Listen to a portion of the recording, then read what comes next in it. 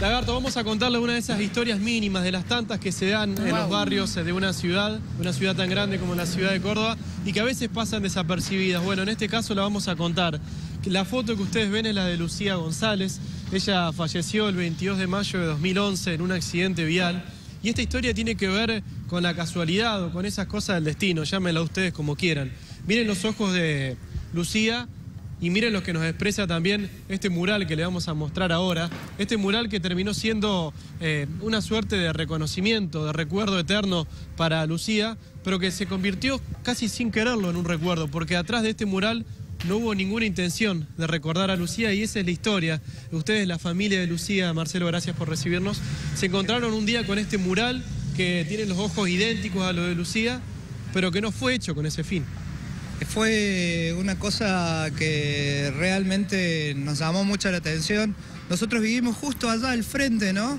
Y se acercaban los 7 años de Lucía, ¿no? El 22 de mayo de ahora.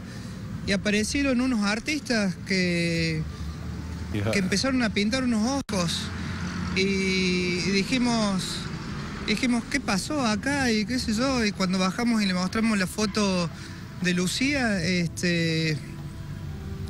como que brotó la emoción con los chicos. ¿Cómo fue la primera impresión cuando lo vieron? No, que no podíamos creer porque, a ver, la mamá, que yo vengo a ser el esposo de la mamá de Lucía, no soy el papá. Yo la acompaño a Trinidad y bueno, Trinidad ahora está trabajando, está en un colegio.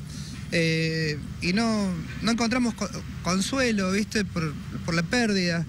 Y la verdad que nos llamó la atención, los ojos muy parecidos a Lula. ¿La vieron a Lucía en esta parte? Sí. Y fue impresionante porque desde que les contamos a los chicos del lugar, vos me decías que nos encontramos con un mural. Los chicos trabajaron durante 4 días, desde las, no sé, 8 horas todos los días hasta las 3 de la mañana. Y terminar justo el día del fallecimiento, fue fantástico, mágico. La respuesta de la gente, han hecho como un altar ahí al lado de... Vemos que ya se transformó también en una especie de santuario. Podemos mostrarlo también, Lagarto, aquí la gente ha empezado a responder. Porque obviamente ven esta obra algo difícil de explicar. Le vamos a molestar también a los artistas. Chicos, bueno... ustedes me contaban, no teníamos ninguna intención de hacer este homenaje y así por esas cosas del destino terminó siéndolo. Sí, la verdad que no tiene mucha explicación, digamos, para nosotros. Si bien nosotros nos dedicamos a esto y somos artistas y el muralismo, digamos, es nuestra forma de expresión, sí sabemos que tenemos como una cierta misión, digamos, de cambiar los entornos y cambiar un poco el panorama del día a día de la gente. Pero esta historia, sinceramente, no imaginábamos dar con la historia al momento de realizarlo, ¿no? ¿Y cómo surgió esto de pintar estos ojos en esta pared? Bueno, esto también era parte de una idea que pintamos acá en el barrio. Veníamos caminando buscando otra pared y dijimos, esta pared tiene algo, no sé, vimos algo en especial y nos cayó la idea, así dijimos, vamos a dibujar unos ojos, un universo, cosas más ancestrales, así.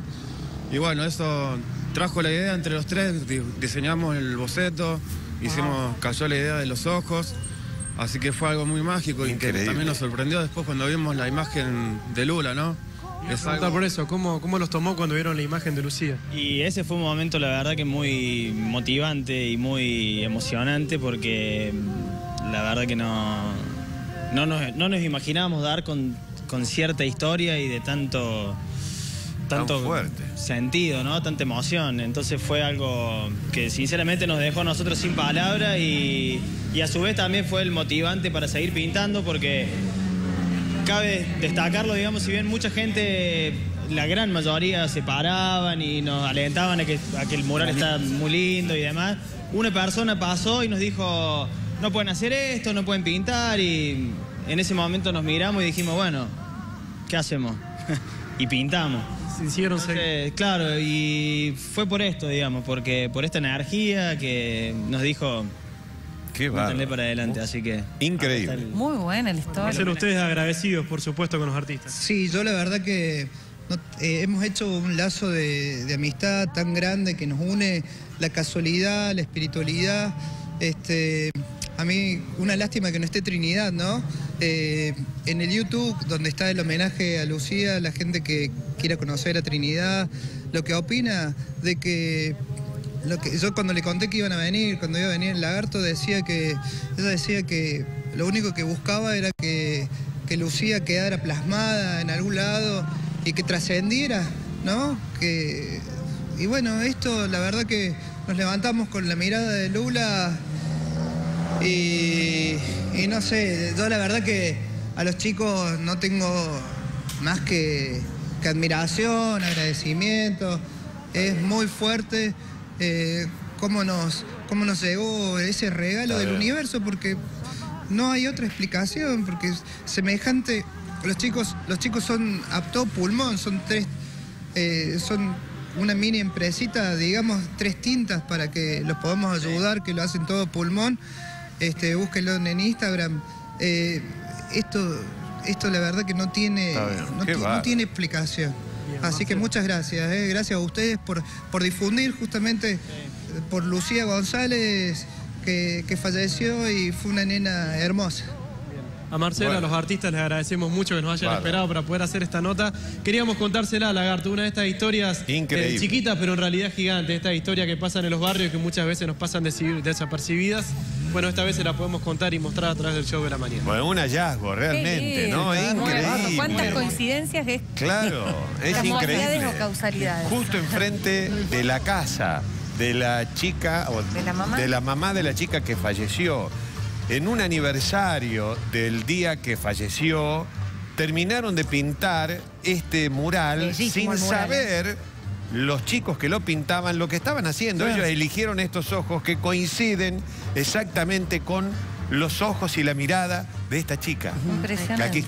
Y lo terminaron el día justo. El 22 de mayo. Bueno, es una casualidad tremenda, un hallazgo tremendo. Y aparte son unos ojos, como decían los artistas, como un universo, ¿no?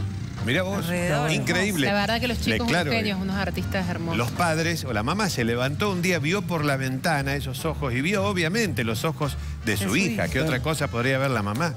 Y ahora las tiene los ojos de su hija ahí enfrente. En la ventana. Y los artistas ni enterados, ellos estaban pintando su ocurrencia. Una musa quizás. Claro. Encontraron justo esa pared y se les ocurrió este diseño. Espectacular. Tremendo. Ojalá que pueda perdurar, que la gente lo cuide, la gente del barrio lo cuide. Ojalá.